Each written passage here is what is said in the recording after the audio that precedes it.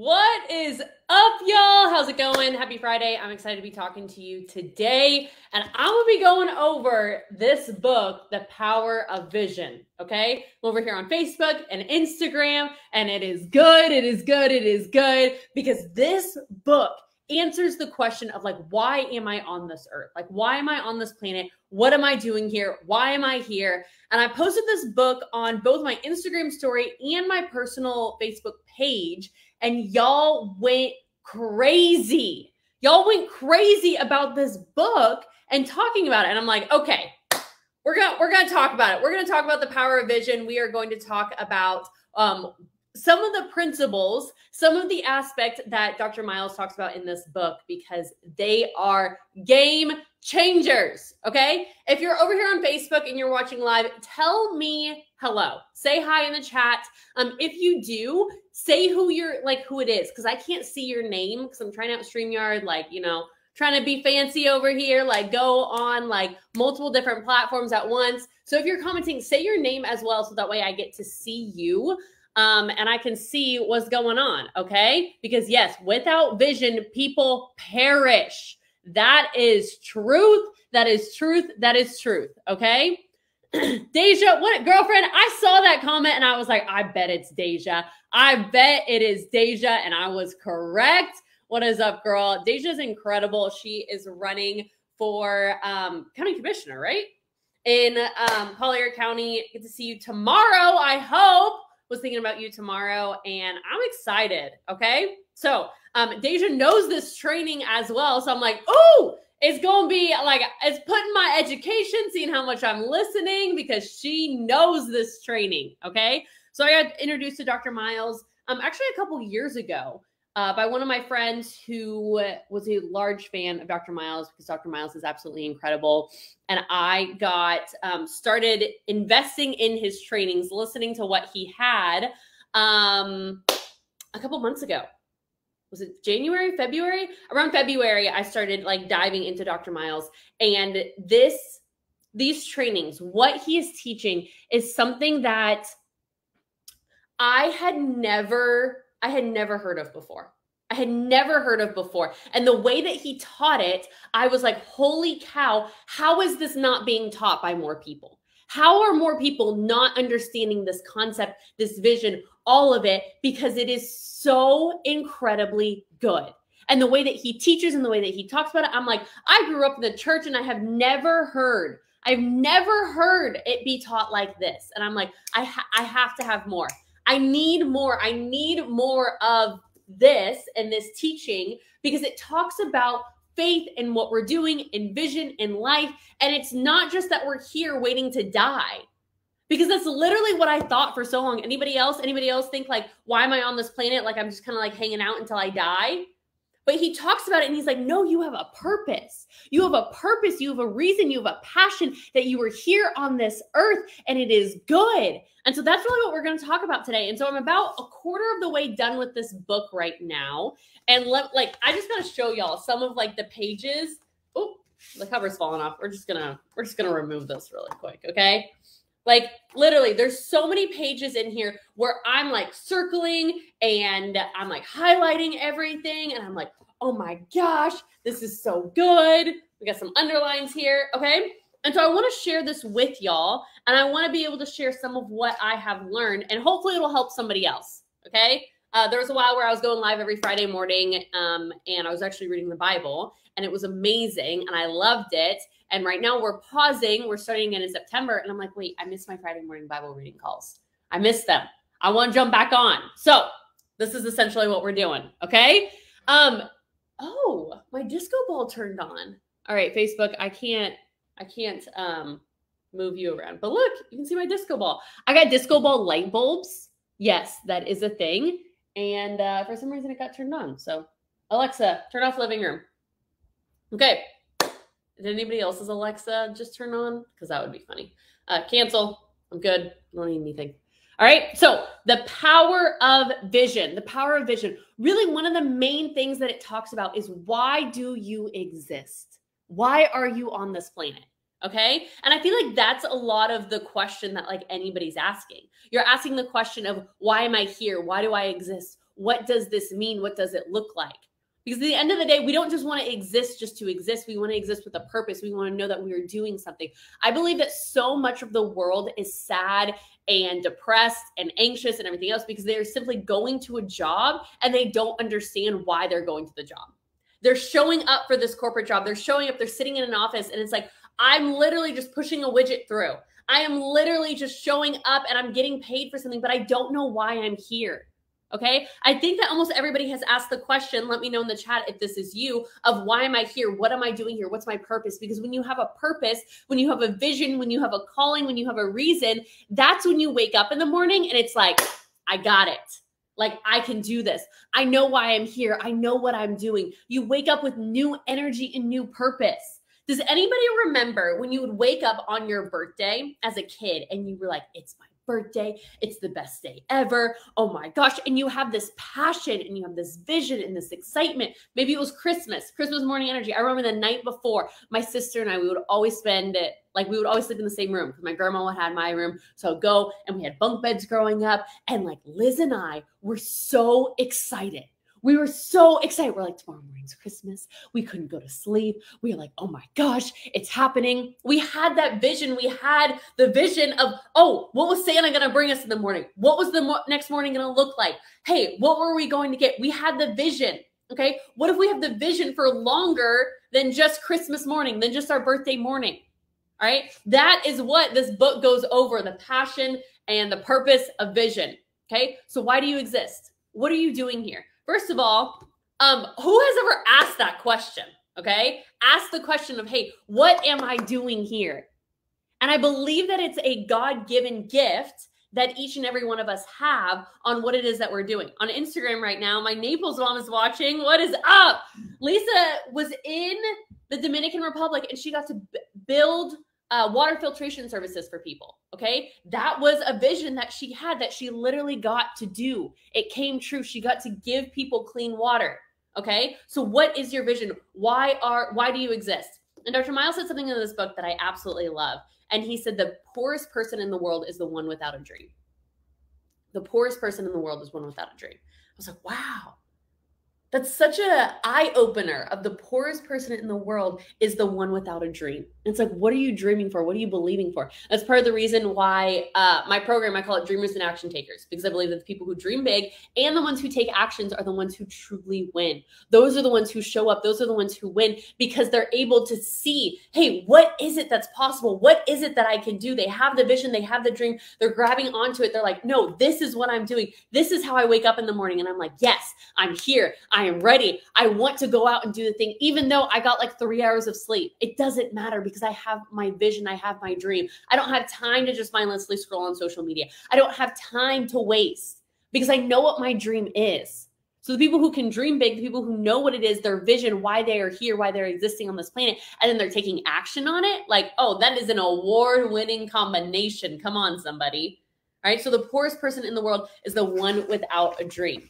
Okay. So on page 31 of this book, look, literally like so many highlights. One of the things that it talks about is how the vision gives purpose and excitement. Okay. So what will your vision give you? Yes. So many times your vision will give you the aspect of being able to help other people. And majority of the time it will, and it should help other people, but it also gives you that passion. Okay.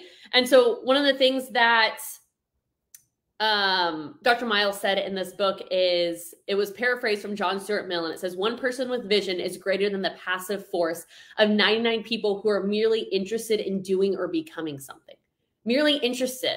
Having that contradiction between going out and having the fire and just merely being interested, like that person who's just showing up to the job just because they're getting paid because they know they have to pay their bills because at the end of the month rent is due. That difference of both of them. One of the things that Lisa just said is like, don't wait until you have it all together. Just take the step of faith, like Peter getting out in the boat. Yes. Being able to take that step of faith, being able to take that step of faith and truly going because you know that you're covered. Oh, I love this analogy. Okay. So one of my coaches gave me this analogy a couple months ago when I was like, I don't know, like I'm kind of scared. I'm making these moves, but like, I don't know how it's going to go. Like I'm nervous. Okay. And she gave me this vision of, she was like, have you ever been to the circus? And I was like, actually, my family used to own a circus. So like, fun fact, I don't know if that surprises anybody. Everybody who I've told that my family used to own a circus, they're like, honestly, it checks out. And I'm like, I think that's a good thing. I think that's a good thing that it checks out. Like, I don't really know how to take it, but I'm choosing to say that, you know, it's a good thing. Anyways, my family owned a circus, and my great aunt and great uncle, I think it's two greats, were trapeze artists. And actually this ring that I wear every day, it was my Aunt Mary, who was the trapeze artist, and she traveled all around the world. And so if you've ever seen a trapeze artist, maybe you've seen Greatest Showman, whatever it is, you know that the trapeze artists actually don't have anything to be afraid of because there's a net under them. We may not be paying attention or be able to see the net, but the trapeze artist knows. They already know they have the net. They know, oh, if I fall, I have the net below me. And they even practice falling. They practice falling. They take the time to actually fall into the net so that they know what it feels like, so that they know what it is like to be able to fall, and they know that they're not going to get hurt because our brain's like, nope, like that's far. Nope, I can't take that step out. I can't step out of the boat. I can't do something more. Like, that's a far fall. I'm going to hurt myself. But it's like, no. You have a net. You have a net. And so being able to have the passion, the vision to be somebody who is just that one step in front and not be a part of the passive force of 99, because you have the net. You know that nothing's going to happen. And your brain even may be going like, oh yeah, but like, what about this? I lost my business. Hey, this happened. This happened. Yeah, but you're still alive. You still made it through. You still continued to show up and to talk to people, even though that happened. And it's like, oh, there's so much more available to you. Excuse me, I'm like talking so fast. I'm like, oh my gosh, there's spit. Anyways, that's gross. Okay. It goes on, Dr. Myles goes on to say, most people have an interest in their destinies, but they have no passion or drive to fulfill them.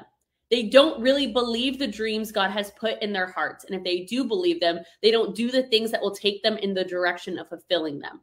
This separates the people who make an impact in the world versus those who just exist on this planet. Like, wow. The ones who are willing to show up with their passion, with their vision, are the ones who make a difference on this planet versus the ones who are simply existing. The ones who are simply existing. And it's like taking the step out in faith and taking the step out and actually doing the thing that you're scared of. Okay? I'm going to share about it like this way, because I think that this is a great example of like what's going on and all of the above. All right? So, currently I'm live on Facebook and on Instagram. Okay. Currently I have 0 people watching live. 0 people watching live. All right. I talk to so many people and they're like, I can't go live. Like, nobody's going to watch. I can't go live. Like, people aren't going to pay attention. Who cares? Who cares if nobody watches your first live? The only time it gets frustrating is when you believe that that's the season that you're always going to be in.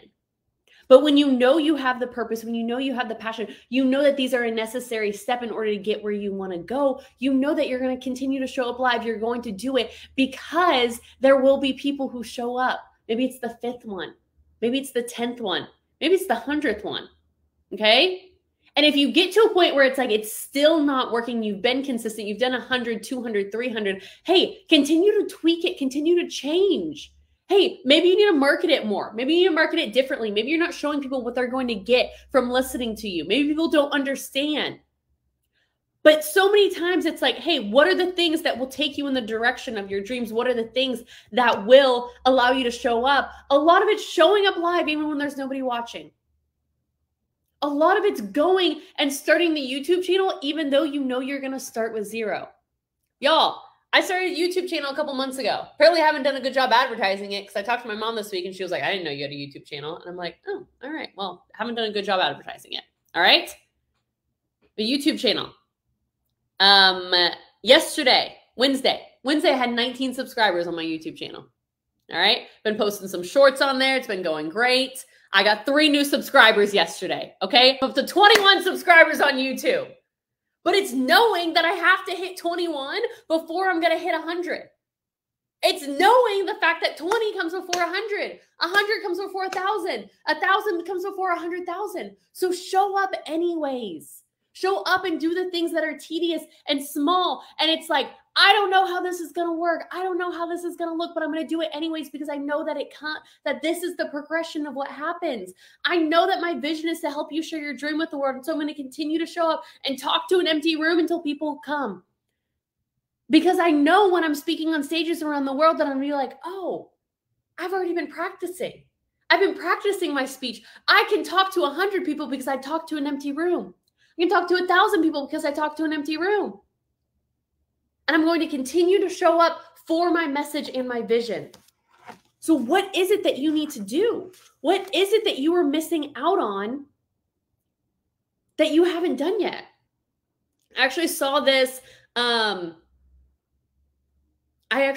quote like circulating. I don't know. It was on Facebook recently and I was like, oh my gosh, I just read this. And it was so cool. Okay. And it was Louis Armstrong, who apparently, I've never heard of him before, but apparently he's a super famous jazz musician. Okay. And one of the things that he said was, I know there's music in me and they can't keep it out. He became one of the most successful and beloved jazz musicians. Okay. And I believe that it was him as well, who he was playing in, like he sold out Carnegie Hall, like he sold out these huge venues, yet he was playing as a street performer and nobody paid him any attention. So while he could go and sell out these huge venues, he was like out on the street, not doing any, like not selling out anything. Okay.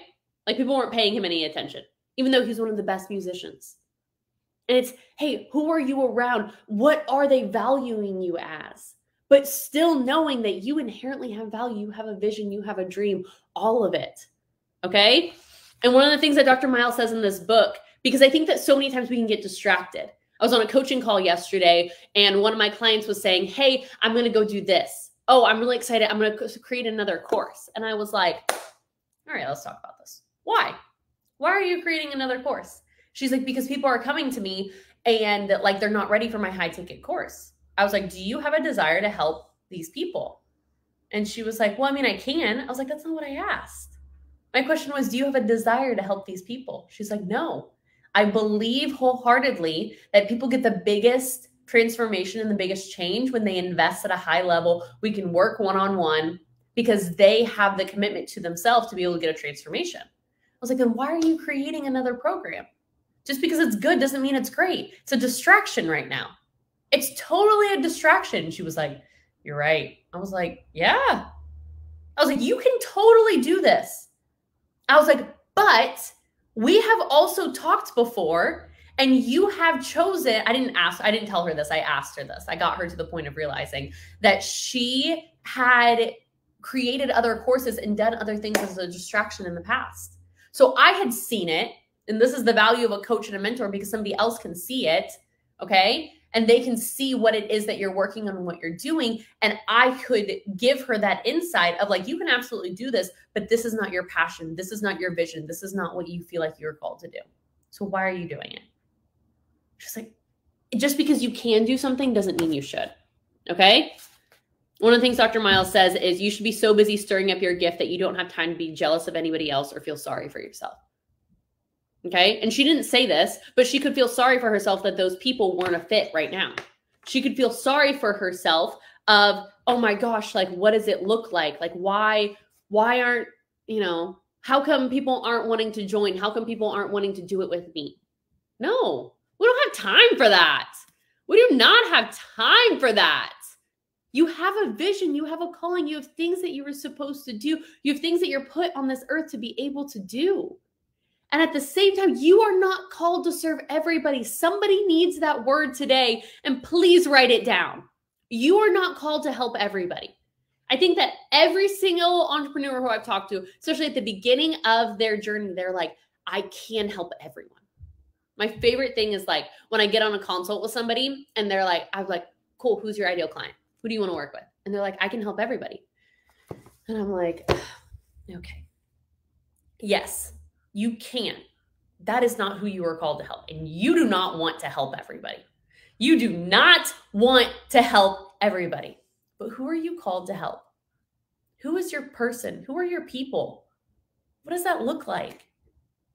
Figure out the people who, when you help them, you come alive. Your passion is there, the excitement. It's like tiredness does not have any effect on you. Who are those people? Okay? Look and see, because you are not called to help everybody, but somebody is. What if by you trying to help this person, you are actually taking it away from the person who is called to help that person? What if at this point, it's not you helping everybody, but you're actually hindering somebody else from being able to step into their true calling and their true destiny, because you are focused on, hey, I want to help everybody. I have to help everybody. But that was never what you were called to do. It was never what you were designed to do. You have one person you were called to help. One person. Focus on that person. Okay? And with that, you're going to need other people. You're going to need other people who are along the same vision, who are along the same lines as you. And those are your people who you get to run with. Those are your people. The amount of people and mentors and coaches who have come alongside me, who have helped me, who have guided me, who have shown me, who have had similar visions that we've been able to partner together with.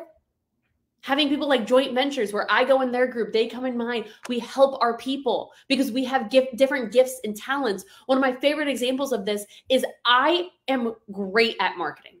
I'm great at marketing. I know marketing. I understand marketing. You can tell me a story. I'm like, hey, this is how you can use this for marketing. Okay. Sales. I know sales. I understand sales. I am not called to teach sales. I'm not called to teach it. I can. But there are people who are called to teach sales. I was never supposed to teach sales. I can teach marketing, and there's an aspect of marketing that has sales in it, but I'm not going to teach sales calls. I'm not going to train you on, hey, this is how you close somebody. I'm not going to teach you on a script because I don't even use a script. I don't use a script. Okay? So who are the people who you are working with, who you are running with, who they can come alongside with you? So in that example, I have partnered with people who have the ability and the talent to be able to teach sales. That is a corporate vision because we want to help more people together. We want to help more people together. Okay? And the last thing that I want to talk about, because I got to go, is there are principles that are true in finding your vision and really doing anything. Okay? This book talks a lot about the principles. Okay? You want to see the cover? Power of Vision. This book gives you the principles, it gives you the tools, it gives you these ways to show up. And I think that a lot of times we need the step-by-step until our skill advances enough where we can just use the principles and the principles are enough. And we don't actually need just the step-by-step because we understand the principles well enough. And it's like, oh yeah, I understand what's happening with this. One of my favorite examples is I used to go to a conference every 6 weeks. Okay. Used to go, I was in college at the time. So I would take off college. I would do all my work before. My college wasn't like, oh, you didn't really have to show up. It was like, if you skipped more than 8 classes, you failed. And every single semester I skipped 7 or 8. And I was like right at the line. Anybody else? Like, you know where the line is and you get up right up to the line. Okay. There were a couple classes that I actually convinced my professors not to fail me because I skipped too many times. All right. Anybody else? See, I am good at sales. Anyways, principles. I would go to this conference, and one of the things that happened at this conference is they would talk about how to sell. And a lot of it was around network marketing. Hey, how do you sell this product? How do you sell a physical product? How do you talk to people? All of that. And it was so fascinating to me because I would show up and I would do the aspects. I would do the things that I was taught. And then my skill increased enough where I understood the principle of what was being taught. I understood the principle, the value of it, and I could go and apply it to the industry that I was in. Because I was never been in physical product sales. I've helped other people with it, but I've personally never been in physical product sales. I've always been with digital products, so either coaching or courses. And so I learned the principles. Your skill gets to increase when you learn the principles. These principles of vision can be applied to anybody. These principles of vision can be applied to anybody in any industry because we are all working towards something. So what is the vision that you are working towards? What is the thing that you know keeps you up at night? The thing that you know excites you to a whole nother level? That you're like, I don't care. I don't care that I didn't get any sleep last night. It was a day last week where literally I think I got like maybe 2 hours of sleep, and it wasn't for lack of trying. Like barely got any sleep. But I was on fire. It was a long day. Had youth group that night, so I was with the youths, which was amazing. Didn't get home till like 11:30. Been up basically since 2:30 that morning. But it was like I knew what my vision was. I knew what I was doing, both with youth and with my business. So what is your vision? Okay, Deja said at the beginning of this, without vision, people perish. Without vision, people perish. What is it that you're working towards? Why is it that you have to work on this? There's so many people who have joined, and I know some of what y'all's visions are. And it's been so cool to be able to see and to know, hey, these are the things that you're working towards. Okay? Write it down. Make it plain. Because then it makes it really easy to know, is this in line with my vision? No? All right, cool. I'm not doing it. And you're not like that client who I talked to you about who was all distracted. You know what your vision is. You know what you're working towards. What is up, Trina Holden? How are you, beautiful? Got so excited. Voice cracked. All right. I gotta go. Meeting a friend. Very excited about it. This was super fun. It's live on Facebook, live on Instagram. Like we're going double time over here. Working smarter, not harder. Because you know that's what I'm about. I just found another app that'll allow me to work smarter, not harder. Hello, it's amazing. Okay, so y'all are incredible.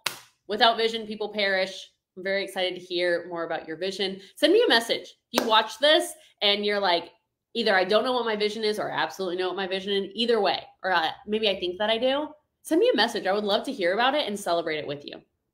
Absolutely love celebrating it with you. Okay, so hope you have a great rest of your day. We're going to do a little air horn action and enjoy your Friday.